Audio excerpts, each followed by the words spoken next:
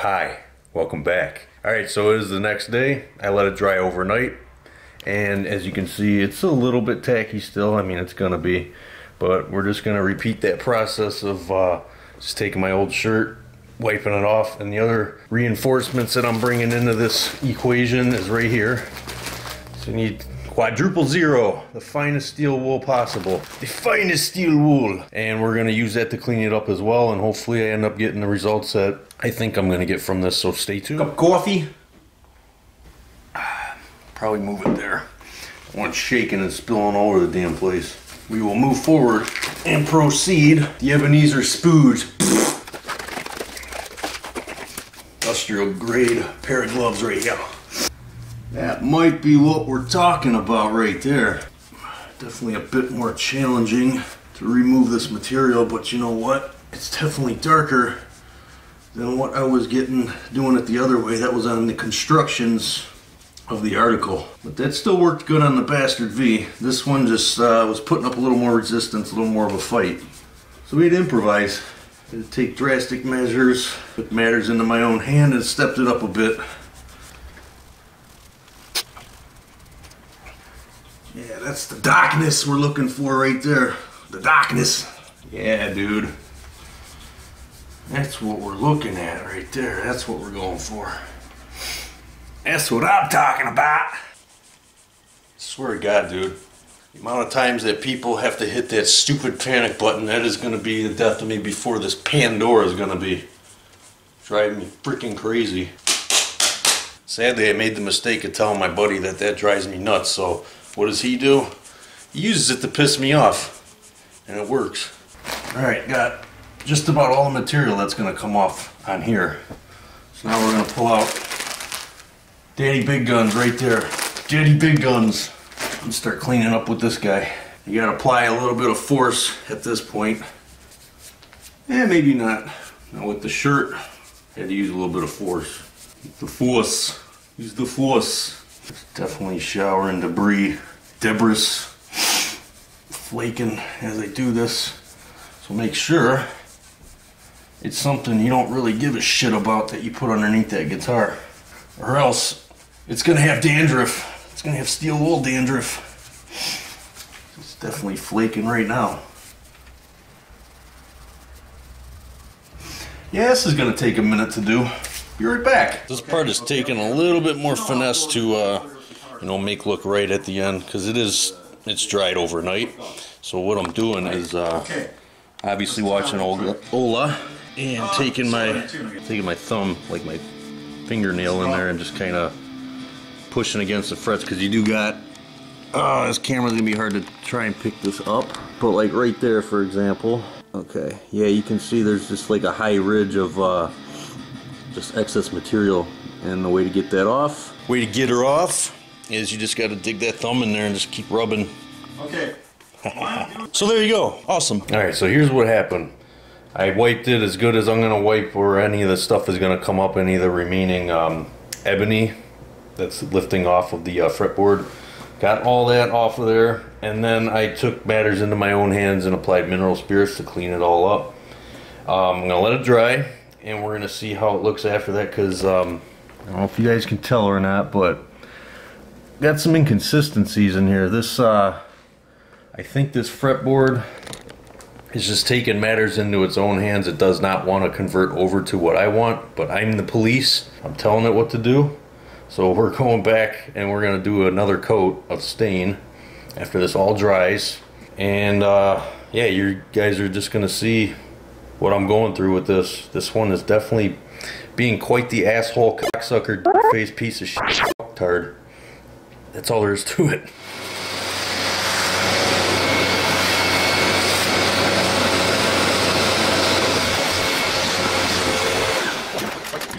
Cool. Sick, bro.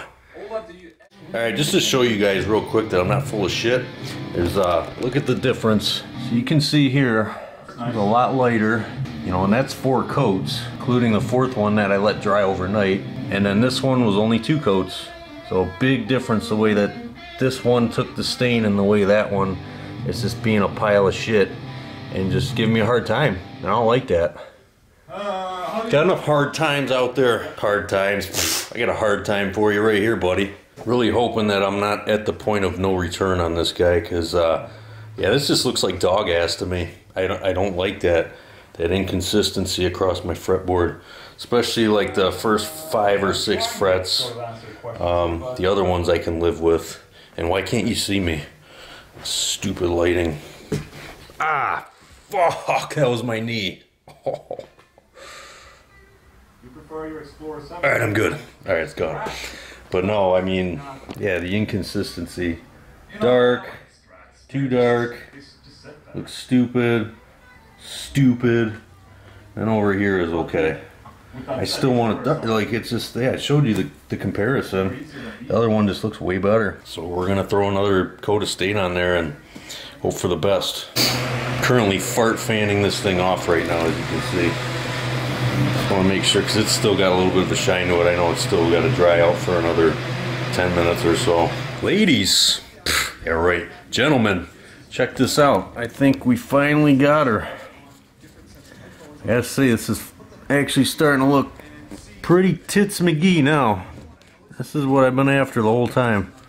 Trying to get this sucker real dark. So this is that 5th coat. Just kind of wiping it off right now. Get it off of these shark fins. Yeah, just gotta keep going over it many times, like you guys know that I showed you. But I think I finally got it this time. Confident that this is it, finally. Like Huey Lewis would say, this is it! Yeah, this sucker's like almost black now. This is exactly what I want right here. Exactly what I want. Grabbed another old t-shirt, and to show you how old this shirt is and kind of date myself, Structure. You guys remember that store? Those were the old days. Was that like back in 98, 99? So yeah, I've had this shirt for quite some time. Now it's been promoted to guitar fretboard work, ebonization, Ebenezer spooge. So I pretty much got all of the surface material off here. This is pretty much what I'm going for now. But I got to get to the grocery store before they close. I got to get some supplies. I'm just about out of food. I'm hungry. I want some toilet paper, even though I won't find that. But everyone seems to be eating the toilet paper or doing something stupid with it. Damn hoarders. You need to cut this shit out. Seriously. I do not understand that. But that's about what, and probably what I'm going to do too when I come back is like these areas right here a little bit later. Probably touch them up. I'll add some more ebony, just little spots that need it. Let it dry, wipe it in just to kind of, because I'm a perfectionist with this stuff. I want this to be something I'm really going to be happy with. I can stamp my name on it and say I'm proud of this. This is what I want. Very meticulous. And yeah, so I will get back to you guys shortly on all this. And what is with that Freddy Krueger shit that keeps going on in this video? What the fuck, dude?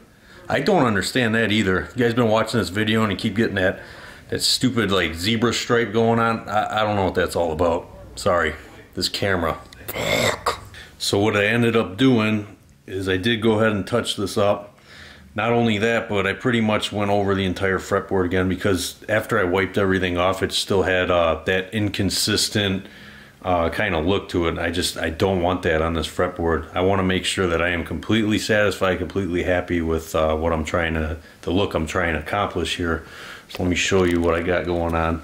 So what I did was, you know, I got a little more meticulous, as you can see, where I tried not to get any of the stain anywhere on the shark fin inlays, because that was, when it dried overnight, that was kind of a pain in the ass. I really had to kind of use the force and rub on those things and get the excess off of those shark fin inlays.